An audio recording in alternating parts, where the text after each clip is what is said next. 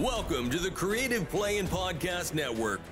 Join us as we share our favorite RPGs, one-shot games, tabletop games, reviews, and convention panels. Sit back and enjoy the show.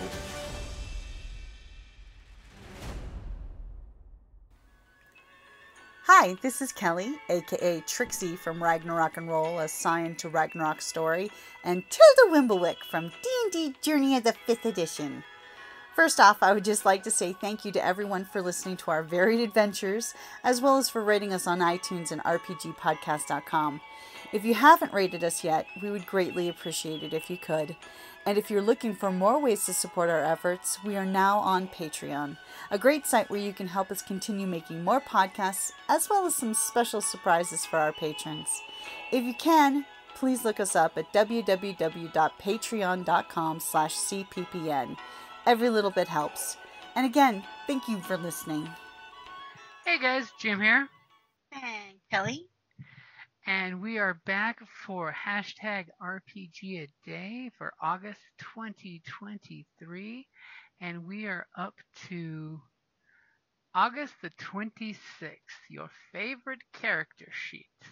And I'll be honest, I totally stumped our player group, and they could not come up with one that was their favorite other than the character sheet you have to play whatever game you have. Wow. I like the ones that are themed. For me, I actually purchased from Etsy a custom character sheet that's rainbow. And it's got hearts, and it's very, very girly. You'll have to see if you can shoot me a link to that one, because that would. The only problem with it is it's not like you can only write on it. You can't Oh, that's right. It's not form fillable. Exactly. Yeah. So that is the big problem with it, but it's pretty, and stuff. So I'm still trying to find one that I can, But I like the old D&D one where you could just fill in it would just do it. Form fillable and all the math. Yeah. That is my favorite, is one that has a form fillable, because that just makes life so much easier. Although I really do like it was only a couple bucks on Etsy for the D&D character sheets, like the initiative and stuff, like the hit points is in a heart, and there's like little crystals and rainbow, and it's pretty. And I totally am going to have to find the link for it, but there was a D&D one for folks with reading issues that use symbols instead of words that really describe, like, strength was an arm curling up. And I'll have to find the link for that one too, because I actually heard good things from some players that have a little bit of dyslexia and things, and it made it a little easier for them to use that too. So I'll totally have to get the links for that one to share. But I will say my absolute favorite character sheet is oggdude's, because it's a character generator that prints beautiful colored character sheets for Star Wars. That way it makes it super easy for certain GMs to run up characters instantly and put them out there. True.